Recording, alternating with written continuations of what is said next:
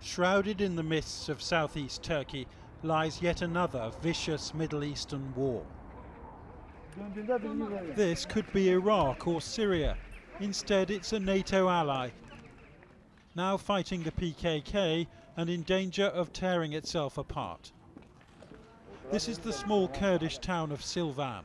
When I first reported from here over 20 years ago, the PKK war was at its terrible worst. Now it's beginning to look that way again.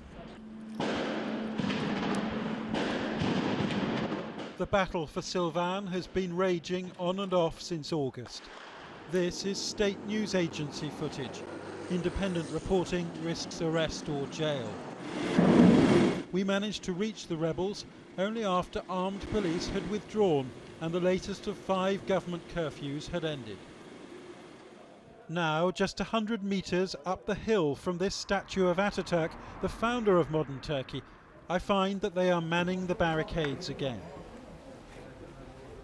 They're not just building ramparts, but digging trenches in case of attack. The PKK's youth militia, inspired by Kurdish fighters across the Syrian border, to dream of Kurdistan here as well. The white sheet behind me here is meant to defend the people protecting this place from government snipers who've been positioned on the surrounding rooftops. And if you look up here, you can see there's been quite a battle for this place, that building covered in bullet holes. And this place has declared independence from the rest of Turkey. That's what people here are saying in an extraordinarily brazen act of defiance. And it's very hard to see how an election can take place here on November the 1st.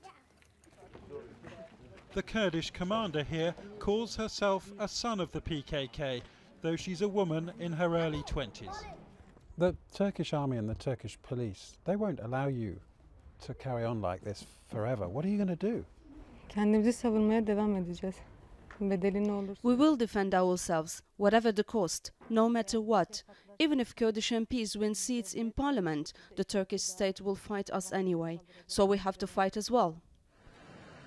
From this amateur footage, these plainclothes Turkish police look similar to those they call terrorists. Civilians inside one of 3 rebel neighbourhoods told us they had been trapped by tank fire. The official death toll in Silvan, 2 soldiers and 17 PKK. Yet Medeni Akjanin told me his 16-year-old son, Vedat, was no PKK fighter when he was killed by gunfire from up there on October the 2nd. I don't know if it was police or soldiers, he said. There was a curfew and he went out. I don't know why, but he wasn't armed, not at all. Election week in Silvan is not what you'd call festive. The local Kurdish MP happily poses for photographs, but she's cancelled all rallies because it simply isn't safe. She's not promising them independence, but Kurdish education and freedom to speak their language without being arrested. And many of them speak no Turkish at all. Is it a vote for staying inside Turkey? Difficult. We are a part of Turkey, but we as Kurds, we are with the same rights as a Turk. But the government says it has to fight the PKK. That's what the government says. It has to fight terrorism. That's what it says. They say it every time we are fighting against terrorism, but they're fighting against the Kurdish populations in the streets. They're killing young children, 4, 5, 6 years old children. They are all terrorists. And the hatred here for Turkey's president is intense.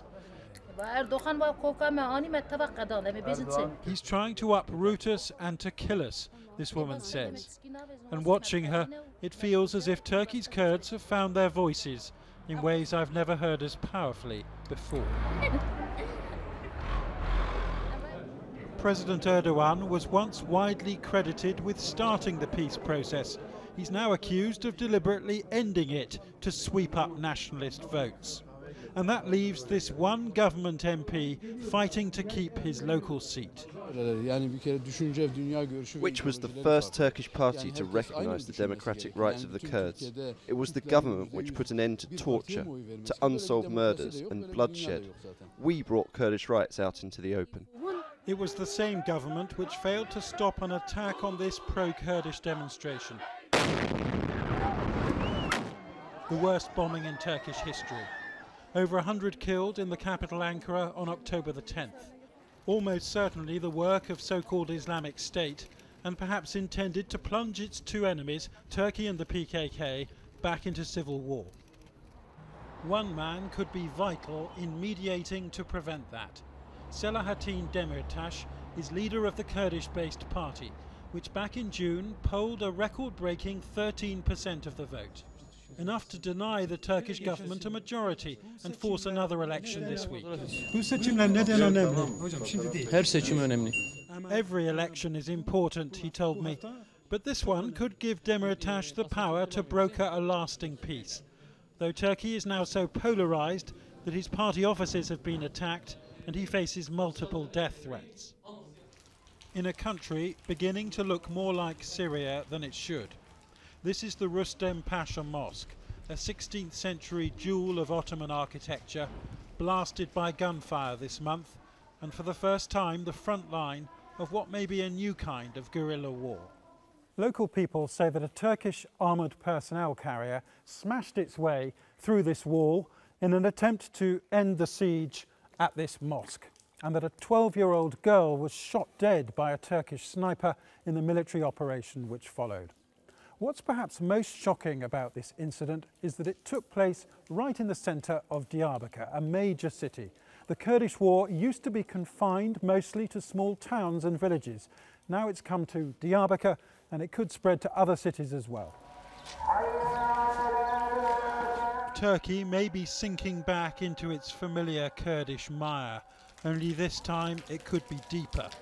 And with the rest of the Middle East boiling over, the timing couldn't be much worse. Jonathan Rugman, Channel 4 News, Southeast Turkey.